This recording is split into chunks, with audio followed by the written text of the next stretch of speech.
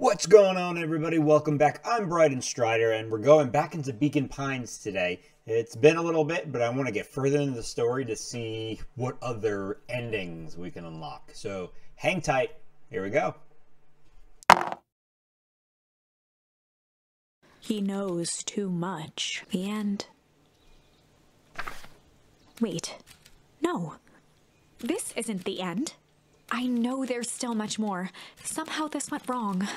Okay, let's try something else. Windows to the soul. Alright, so we got those.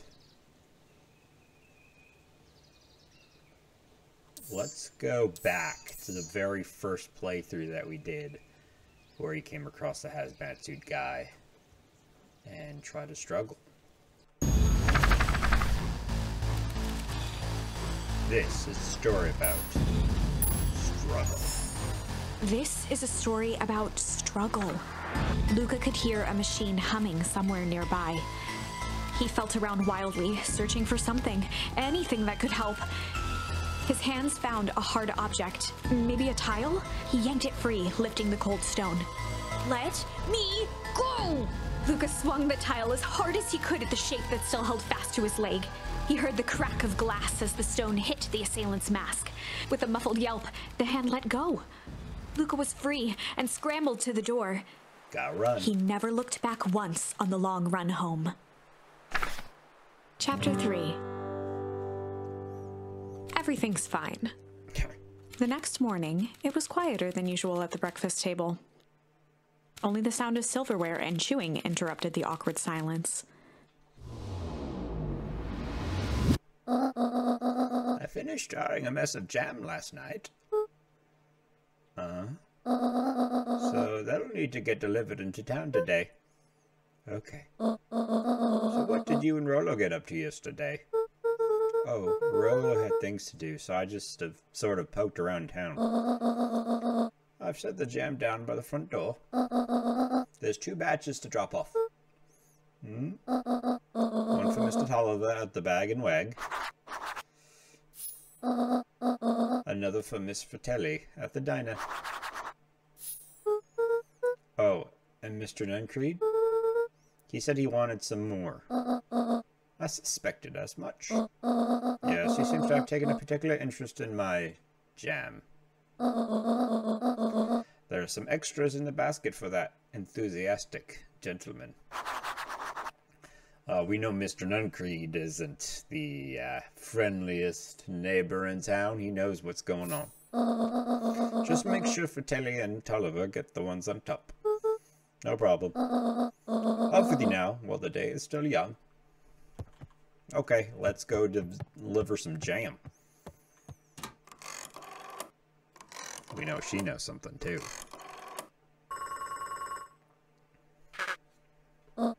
Hello. It's Juniper Hartford. Before you hang up, just hear me out. I have a business proposition. The simple matter is we both have the same problem that needs solving. Very well, we can meet tonight. Very interesting. Rollo. Okay. Sorry about yesterday. Roxy can be so annoying. But good news. No more boring chores for me today. Did you make it to the old Valentine warehouse? So, what did you find? Give me the dirt. Something happened. There was someone else there. What? Who was it? Was it aliens? I knew it would be aliens. No. Zombies? No. Alien zombies? What else could it possibly be? Rollo. Gotta deliver these into town first. We can catch up after. Oh. Is it a whole thing? It sounds like a whole thing. Yeah, we shouldn't talk about it here. Meet me at the treehouse tonight. I'm not sure what this treehouse is that you speak of. Meet me at Mission Control. Roger that, Space Cadet. Yeesh.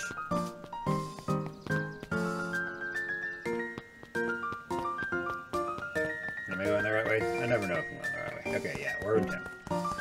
So we gotta go. Woo! Mr. Tolliver and Fratelli. One's at the diner and the other, I don't remember. I don't remember where the other one's at. So the diner's up this way? Yeah, Last Chance Diner.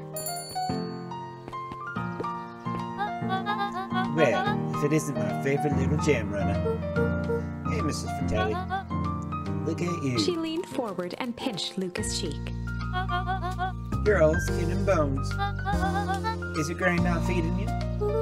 She is. It's just... I understand. You know, I taught your mama how to cook back in the day. You may not even remember, but you and her used to help out in the diner. See that picture over there? That's you helping your mama back in the day. So cute running around in your little apron taking orders. The whole situation just breaks my heart what happened with Eleanor. Break. I've got a feeling she's out there somewhere yearning to be with you again. Few things in this world can keep a mother from her son. Luca shifted the basket uncomfortably.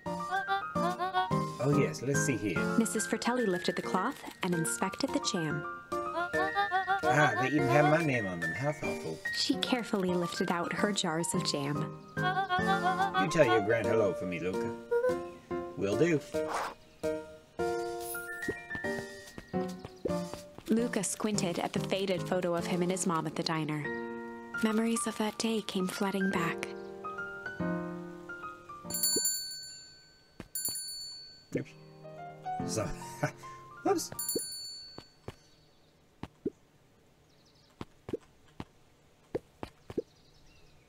I'm ready to help, Mama. All right, little buckaroo. It's up to us to feed these folks while Miss Fratelli's out. I gotta deal with the inventory before I can start cooking.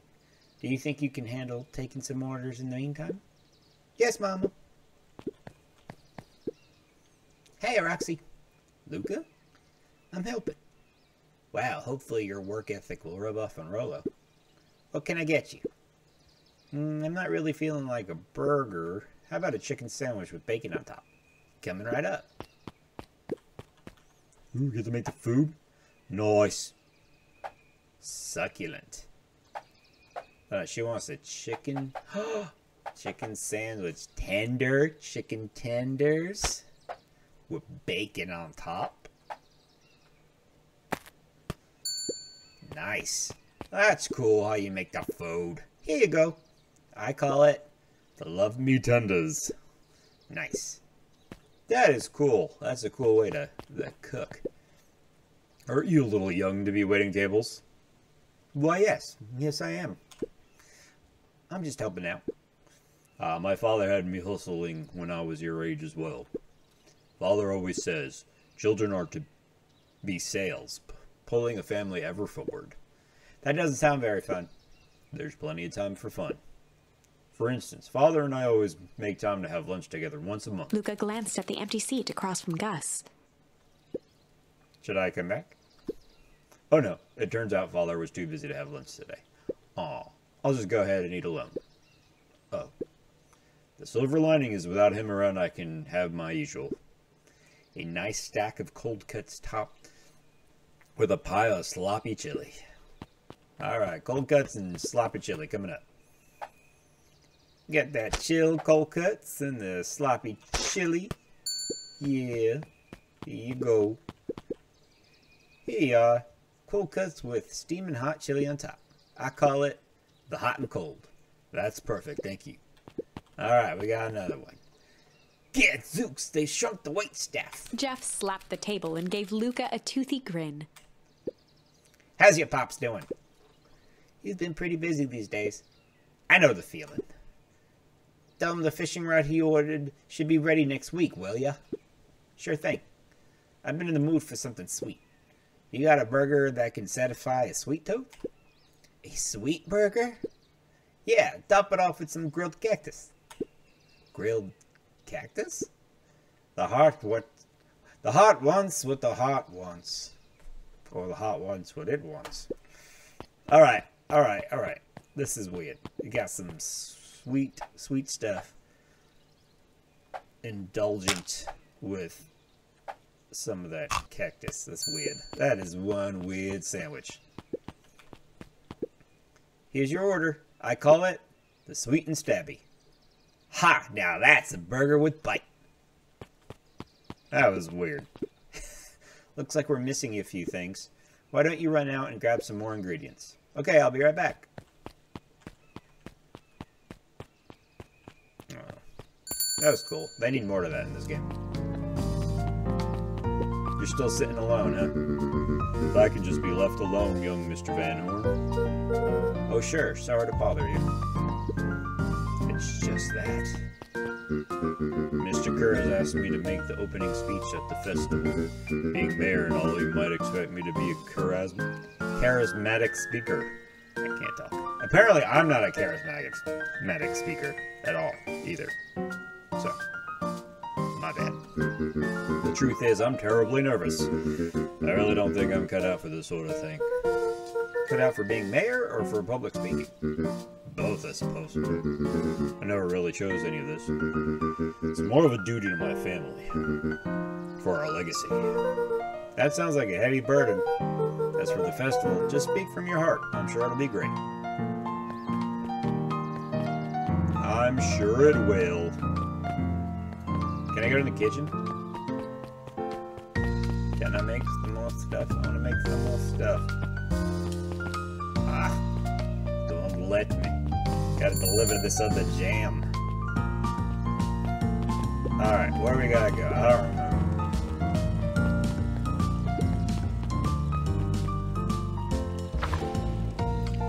Oh, that's not what I want to do. I don't even remember who Mr. Tolliver is.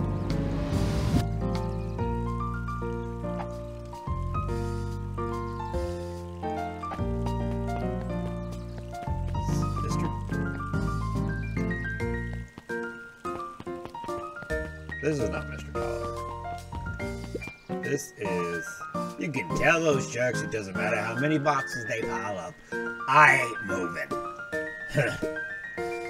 Yeah, I ain't Mr. Tolliver. What is Mr. Tolliver? Over here? Or is one of these Mr. Tolliver? No, I don't think that's Mr. Tolliver. That's Nunfried, whatever his name is. Let's just double check. Who's this guy again? I don't remember who this guy is. Mr. Wilder. I trust you have time to chat. Eris Valentine, oldest of Sharper Valentine's children, and heir to the Valentine fortune, had a way of making questions seem like demands. Certainly. What seems to be the problem? Mr. Wilder had learned to assume that if he was hearing from Eris, it was because she had taken issue with something he had put in the paper. I could not but notice that the front page of this morning's paper was consumed with stories about this silly festival. Well, yes. That is news of the day. But there was no mention of the museum, nor the foundation through which it was endowed. I'm sorry, Miss Valentine. My readers are more so interested in this town's future, rather than any one family in particular. There was a time, Mr. Wilder, when the goings-on of my family was the only thing this camp cared about. Well, things change, ma'am. And you know, change is a dangerous... If you finish that thought, I will make that monocle a permanent fixture of your anatomy. My apologies. Good day, Miss Valentine. Did I give you the impression this conversation was finished? Mr. Wilder averted his gaze and began to polish his monocle. Well, good day, Mr. Wilder. Jeez.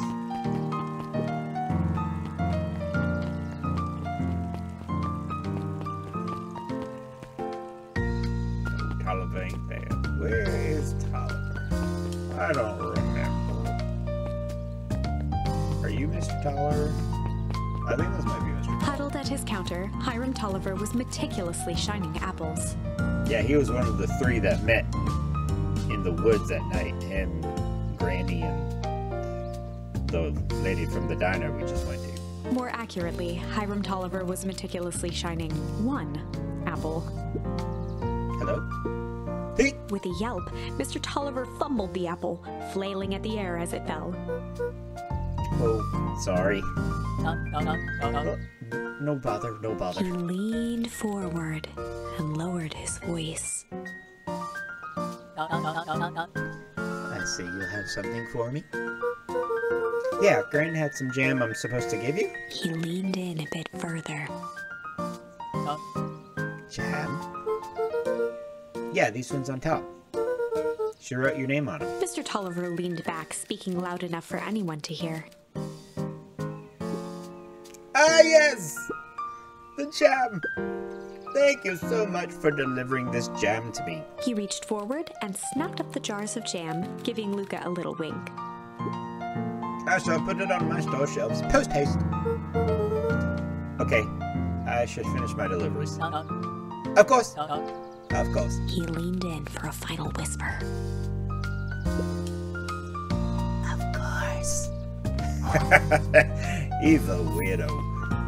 That's okay, though. We're all weird in our own little ways, right? We've all got our quirks. I'm definitely weird. I mean, as you can see, I am definitely weird. I just realized you probably didn't see half my face when I'm doing that. My bad. Alright, Mr. Nuncreed. I got some jam for you, Mr. Nuncreed. Luca, you seem chippy. Well, aside from being on delivery duty, it's a nice day. Mr. Nuncreed eyed Luca for a moment, then nodded in agreement. I suppose it is. I don't trust him. He's probably got a hazmat suit. So, do you want your jam? Oh, right. Usually Juniper drops those off herself. I guess she's busy today. Anyway, this is my last delivery for the day. Oh, in that case. Let me fix this so you can see Mr. Nuncreed. Alright, you can see him now, it's better. Nuncreed snatched the basket from Luca. I'll hold on to the basket until the next time I see your Gran. Weirdo. Hey you! Anchovies or pineapple? What? Don't think. Just answer. Pineapple? Why? How old are you? 12. Perfect, follow me. Who are you? Anyone ever tell you you ask too many questions? Just try to keep up, okay? Okay. What just happened? Well...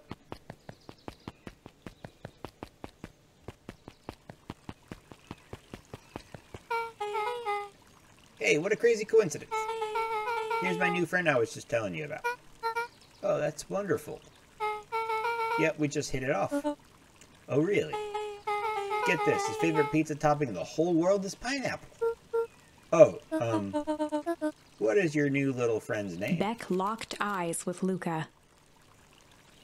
The look on her face was equal parts expectant and desperate. Luca Van Horn, nice to meet you.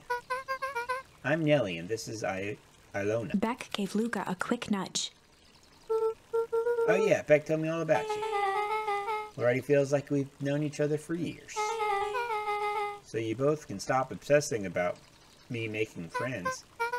Oh darling, we never doubted you. It's just that for children with fewer than 5 close friends, the probability of a stunted development doubles.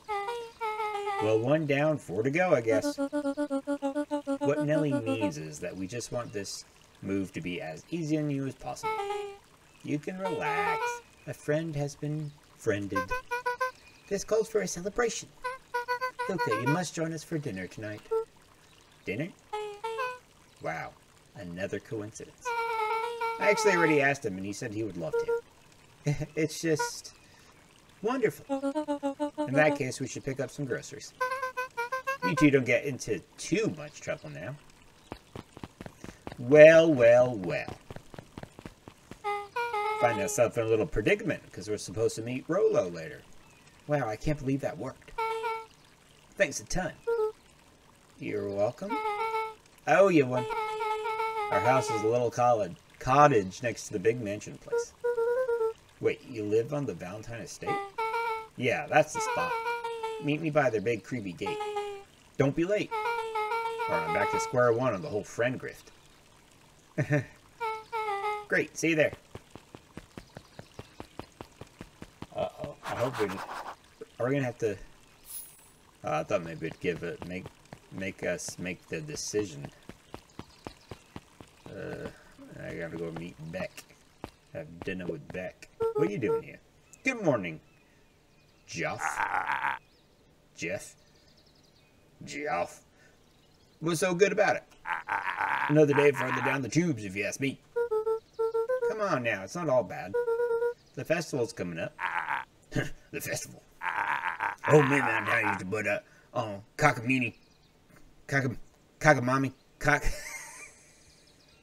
cockamamie shindigs all the time.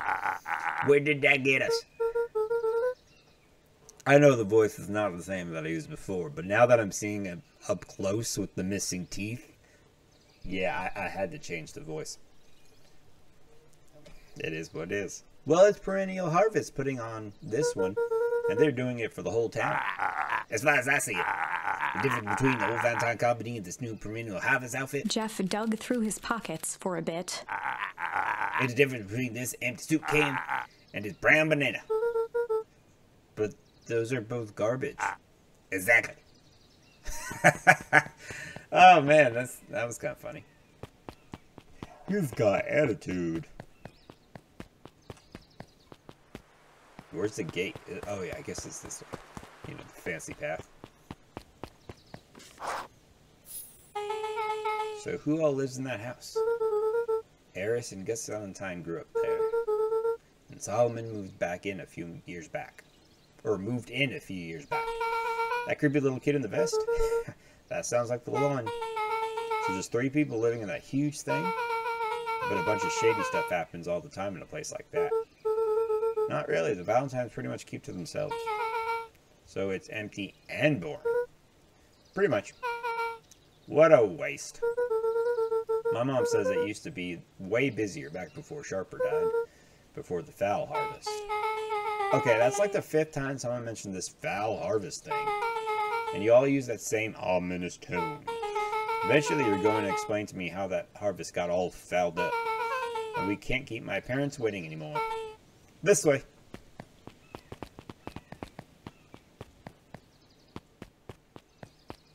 A little cottage. Most kids would have just ditched me by this point. Why are you still here? You look like you can use some help. You know what, Luca? You're not so bad. Let's get through this as simply as possible. Just eat, smile, and nod. Fun. Great. Whatever you do, don't bring up their work. I think I can handle that. Beck took a long breath, then gave a firm nod. There goes nothing.